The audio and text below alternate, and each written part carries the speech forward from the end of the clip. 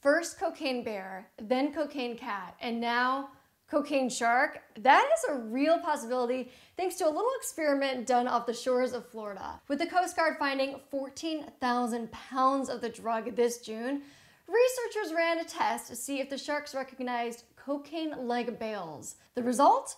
The sharks seemed to prefer the bales over their typical food source. Yikes. Well, it's still unknown whether sharks are ingesting the drugs and what effect it has on them. We may not be far off from knowing that answer.